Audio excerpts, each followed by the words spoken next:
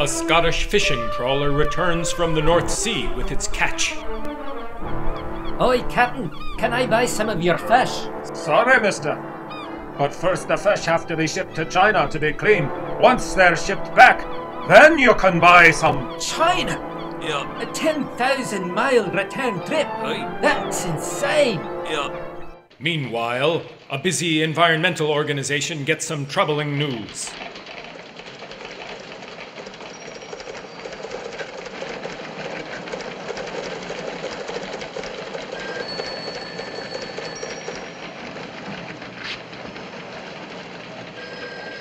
One column had 3-line bank. Get a load of this, boss. Well, I'll be. Listen to this. We import over 300,000 tons of potatoes in a year. I guess we need potatoes, right? Then why do we export almost the same amount? What? Same thing with sugar, beef, and lots of other foods. And we're not the only country doing this. Look what's happening in the UK. Yeah, what the heck? Makes no sense, does it?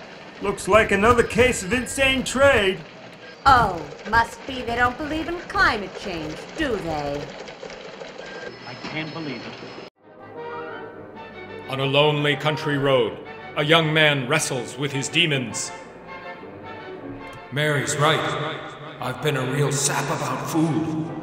I bought corporate, global food because it was cheaper. Now I see it's only cheaper because of subsidies and tax breaks that we all pay for, including me. And that's not all. The global food system is killing rural life, ruining small farmers like Mary's dad. I tell ya, I had it figured all wrong. Now that I know the score, I see how insane global food is. I promise you, Mary, from now on, I'm only buying local food. I love you, Jack.